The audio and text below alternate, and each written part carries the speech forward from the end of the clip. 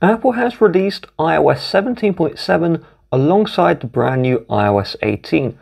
Most of the content you may see online is discussing the new iOS 18, which means iOS 17.7 is forgotten about. So this is a bug fix update.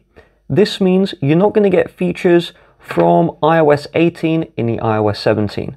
So you're not going to get Apple Intelligence, you're not going to get the new home screen customization. Every feature you have in iOS 17, 0.0, 17.6 and older, they're all going to be in iOS 17.7. Instead, this is a bug fix update.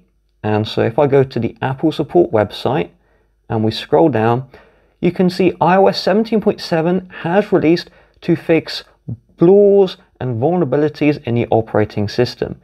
You can see all of these hacks that people were able to do. They're all here. And they've all been patched with the iOS 17.7. So what this means for you, if you update to iOS 17.7, you're going to get the same experience as iOS 17.6.1, 17.6. However, the iPhone you're using will be more secure. However, if you update to iOS 18, you're going to get the iOS 18 feature suite. This includes the new home screen customization. This includes being able to lock apps, being able to hide apps. You get the new passwords app.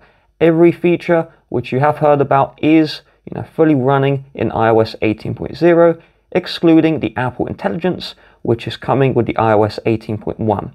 There's also some AI features still missing in iOS 18. So the question you may be asking yourself is, should you be upgrading to iOS 18 or staying on iOS 17.7?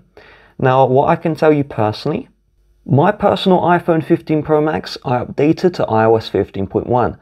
I regret updating.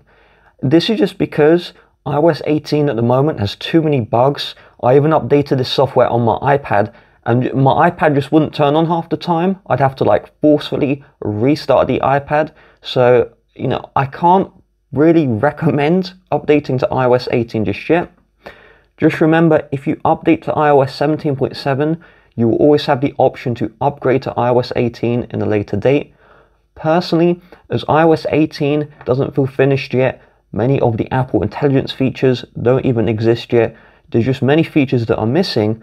I'd recommend waiting until iOS 18.1 or iOS 18.2 before I'm going to upgrade to iOS 18, as iOS 17.7 is extremely stable. When you update to 17.7, you're going to be very happy. And if for some reason you're not, you can always upgrade to iOS 18. So hopefully this video helps.